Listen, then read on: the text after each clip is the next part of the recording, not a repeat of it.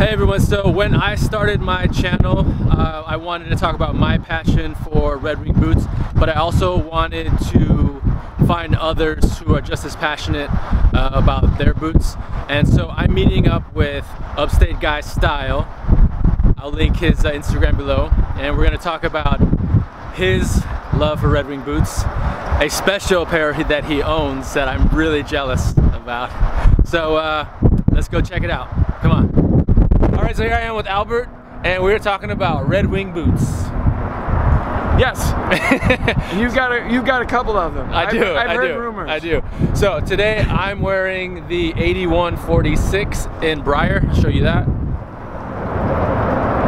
Oh, they've got a little texture in them. Yes. I just noticed that. Albert has something very special. Tell him what you're wearing. Oh yes, today I'm wearing my brand new shot parka, which I really love because I freeze my ass off and then absolutely needed a proper coat. But CJ knew that I owned a pair of Huntsman boots. They are hard to find. They're no longer very hard sold. They were first put out as an anniversary boot in like 2015, and I just happened to be in the village. I went to a store called Graham Fowler to buy a flannel shirt, and while I was in the store I bought these boots. I just thought they were sort of classic. I hadn't even been boot shopping that day, but I went with them, and then afterwards found out that they were, you know, a friend of mine in the gym said, "Oh my God, dude, those are collector's items." Yeah. And once I heard collector's items, I started researching, going online, and realized, oh my God, people aren't kidding. These are like really hard to find. Yeah. Before you knew it, I had a feed about my rugged style inclinations, and definitely, so I have to credit the Huntsman boot for starting this whole rugged style blog that I do. Cool. Let's take a look at these boots. Yeah, let's check it out. And we get some good sunshine too. So there they are. They're Klondike. Yeah, black Klondike leather. Black Klondike. Leather laces. Yeah, they are leather laces. They're the original laces. New gloves too, dude. And they have touch sensors. That's awesome. Anyway, so yeah, they're taller. They're I guess 8-inch boots. I like. You can see here. There's the little brown coming through. That's right. I would have more of that coming through, except I tend to polish my boots. So I've polished these many times. I've also resoled them. The bottoms I've worn out over the course of the past 3 years. And I do like this little touch. The little Red Wing, little embossed, I think it's called embossed little Red Wing thing there. Looks pretty cool. But the reason I really love these boots is that, you know, you can wear them with jeans obviously, but I have worn these with a suit, you know, on a slushy, gross day, and nobody's, you know, said a word about it. I'm a music promoter, so, you know, I could dress kind of, I have to dress up for concerts, but I will like slap on the Red Wings and slip them into the concert hall. You know, I really like the idea of eclectic style. Yeah, I kind of don't like being typecast in terms of how I look or how I behave. So like if I'm in a room full of like really smart folks who like Ivy League types, I will play up more on my Bronx roots and be a little more working class. And then when I'm with my working class friends, they give me shit because, you know, they're like, oh, I went to Stanford, and they like kind of like, oh, you're so freaking smart. So it really is reflected in the way that I dress. I kind of want to fit in any environment that I want. I don't want to ever look like, oh, that's a 50-year-old guy who shops at Brooks Brothers. Right. I want people to look at me and say, hey, that's a really interesting combination of things. I would have never thought to mix those things.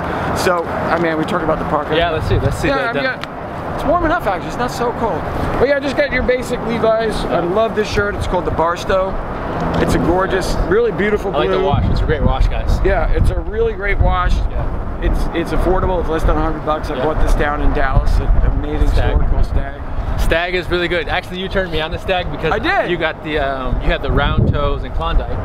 I did. Yeah, and so I didn't buy those there, but I was wearing them, and they had them there, and they're great boots. And so thank you to Albert, because I was able to find the round toe Klondikes, and I know I was trying to find as many round toes as I possibly could because Red Wing is getting rid of the round toe. So thank you for that.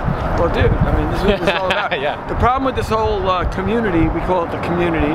People like the denim dudes, and boot dudes, and this and that. The thing is, it's very expensive. The minute you start following each other, you're like, oh, I think I have everything I've ever wanted. And then I'm like, oh, dude, check out that jacket. Like, I am checking out your jacket. What are you looking at? I can't see it. This is a Scotch and soda. Scotch and soda. Look, come on. The guy's got, look at the style. Jeez. So So yeah, that's one of the downsides, but the upside really has been, I mean, literally, the mail that I get, the messages from people. I mean, I got buddies in Moscow and Ukraine, that's awesome. and you know, in Malaysia and all across Europe, and you know, some of them have really become great friends. A couple of photographers that I met have become absolutely as good friends as I have through, not just through the style stuff, but you know, I think it's been a way for, you know, guys in our culture to bond with each other. Everyone's way too busy, and you know, when you get my age, I'm doing okay. I'm not doing okay at 56. When you get older, it's harder to make new friends. I mean, you don't have as much time. You're busy. If you've got kids, it's even crazier. And so when you have that ability to make new friends and connect with people, it's really a great thing. And I have to say, that's the most unexpected thing that happened with this whole style thing. So tell me about the other Red Wing boots that you own. Yeah, like I said, I owned a pair or two of Red Wings before I even knew that people obsess about them.